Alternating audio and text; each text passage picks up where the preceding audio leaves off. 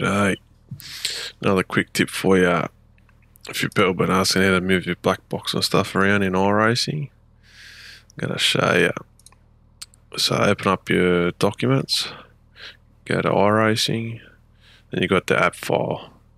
Okay, so that's the configuration file for iRacing. Okay, and then you want to go Control F, search for graphics. Next. Okay, now there's three you got to change. So drive UI to full screen. You want to change that to 0. From 0 to 1, sorry. Okay, and then the most important one here is force visible when moved. Change that to 1.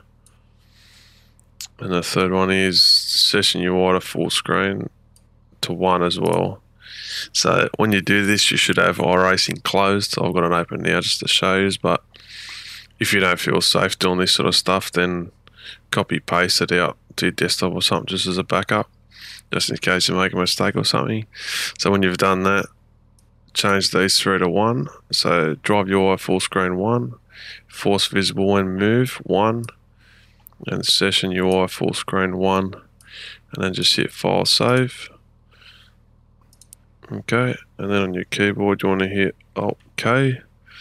So see, it brings up all your stuff that's on the screen, even if it's not visible at that time. Once you've changed that stuff in the app file, this makes everything come up when you hit Alt K, so you can move stuff around. And then when you're finished, just hit Alt K again. That easy. Cheers. If it helped, give us a thumbs up and a subscribe, eh? Cheers.